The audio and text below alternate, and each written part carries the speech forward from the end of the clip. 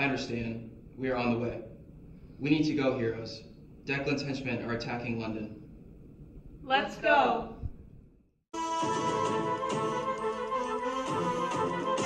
We need to disable their plane and stop the henchmen. It's best if we split up to stop them from going back to the lair.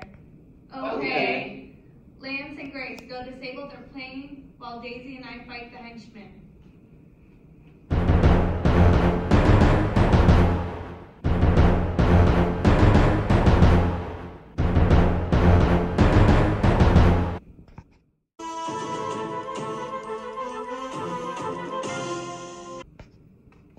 Cheryl, stop. Declan and I have missed having you on our team. We've been on your side through thick and thin. Come back with us. Declan and I will be so happy. We truly value your input and are willing to do anything to get you back. Marie is making an interesting offer. This is a very difficult ethical decision to make. I'm going to apply the basic approaches to an ethical decision making to help me. The utilitarian approach. If I go back to work for Declan, then I'll be aiding in the mass destruction of giving everyone powers. I will definitely go to jail if I ever get caught. Honestly, I will look awful in orange. It doesn't fit well with my complexion. It will wash me out, and that will be horrible. I will also be eating jail food, and that shit's nasty.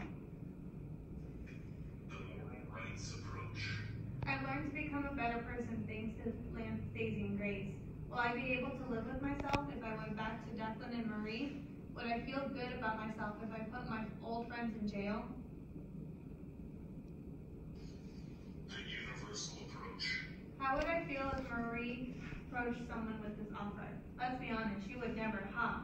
Would she? I would feel betrayed if someone on my team were to switch sides. The justice approach.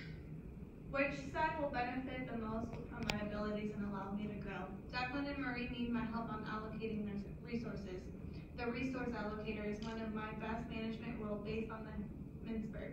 Honestly, they're a mess without me. Marie did mention she'll do anything. I can use this opportunity to have a larger role. My team is starting to trust me more.